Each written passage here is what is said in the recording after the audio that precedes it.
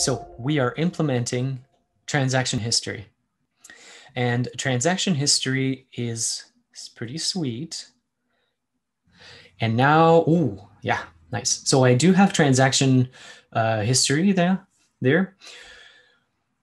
And one of the, I just want to mention this quickly in passing, but one of the small bugs that are still in this library right now at this point, the 0.2.1 dev, is that if a transaction is initially seen while it's in the mempool, the timestamp that's given to it is a timestamp of 0. So then it's sort of like stuck at 0, and no matter how much I update or resync, it still thinks the timestamp on it is 0. So, but that's all fixed in 0.3.0, which if you pull on master, you're going to get the latest. So that's fixed up. And this is all because of actually this project. We discovered this bug while doing this. So, and cheers to the Bitcoin Dev Kit guys who like fixed up my my bugs like super quickly. We saw it, and then within a day it was like good to go. And like Steve, because also you have to understand the Bitcoin Dev Kit, right? Things fall from the mothership, which is a BDK, the Rust library. So if you find something you want to fix or change, it often has to go through the BDK first and then flow through, down into BDK JNI, and has to be implemented there. So when that's done quickly, it's epic. So super cool. What we're doing with this is we're displaying these transaction histories. Wallet transaction fragment. Yeah.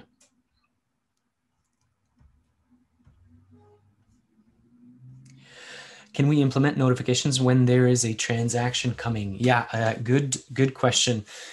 This is a bit of a separate issue. I think that we can definitely do it, but in this case, because I want to keep it simple, we're doing sort of a manual sync, right? You have to manually sync it.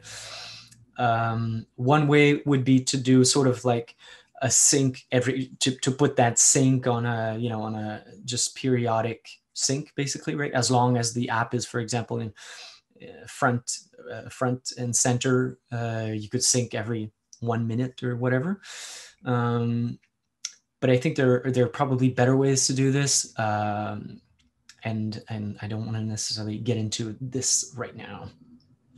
But it's a good question, because right now it's not the user experience you expect of a wallet, of your other Bitcoin wallets. If you've tried other mobile Bitcoin wallets, like you'll get a notification when a transaction is coming through. Whereas here we don't know about it unless we sync. So, well, one thing that could be done initially, right? This would be something you could do easily, really quickly, is upon launch you could sync. So that'd be already a start, or anytime you navigate from one fragment to another would be a good time for a sync, right? So you could do that every few seconds, or whenever the user navigates or uses the app, at least it would resync a little bit. Whereas right now I have none of that. Like, we're just really syncing when we press the button. So yeah. Okay. My transaction fragment is using this, it doesn't even have an extra button to whatever.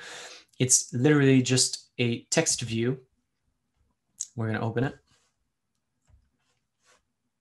It's in my layout, fragment transactions, and it's a text view. Look at that.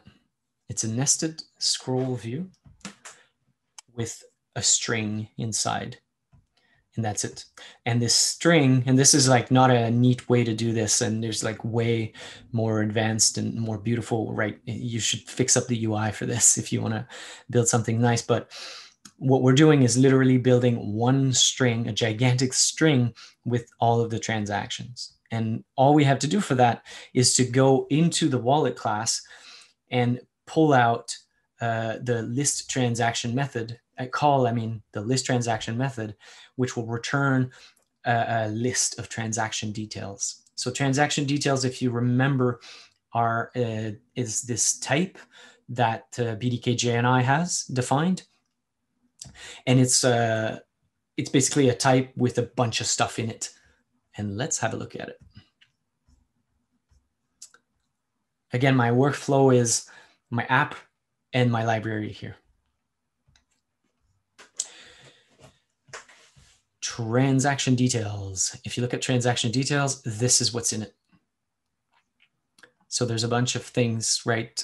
Transaction, TXID, a timestamp, the amount that's received, sent, the fees, and the height. The height would be the block at which it was mined. So what we're doing is we're pulling this list of all the transaction detail, and then we're just parsing through it. You'll find if you pull on master, I've made a new utility for this so that we can actually parse through the timestamps and clean them up a little bit. And I made an extension function for it, which is like a really nice little touch, very like Kotlin, very Kotlin-like, rather, I should say. And so it's neater than just building this string like this, the way we have it here. But I wanted to keep it simple for this task. So we're using this this list, and look at this. Final list is my string, and it's empty. We start with an empty string, and then I have a list where this raw list variable is actually what's called an iterable. And so we can iterate over it, and Kotlin recognizes it as something you can reiterate over the items of this list. And so we're doing this loop, and it's a for loop for items in raw list. And then for each item, we basically log it and then create this transaction string and add it to the final list. And then I add a new line character, and we keep going through the list. So for each item, I'm just building all the items and then adding it to the string. And at the end, it just returns this string. And when we have this string, we put it into the text view. And that's all it is. That's all it is. This is just building it, this string. And if you look at it from the logcat's point of view,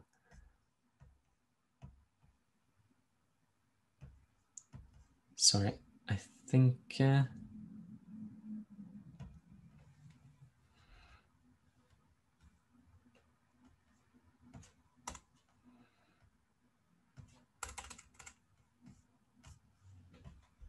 think we might need to restart this little guy. Yeah, here you go.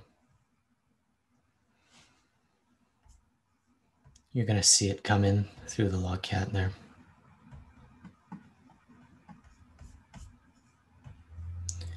When I do my sync, and if I go to my transaction history, see we're listing, as we go through this loop, we're printing the items. So transaction details has these properties: a TXID, timestamp, received, sent, the fees, height, that kind of stuff. And that's what ends up being printed here.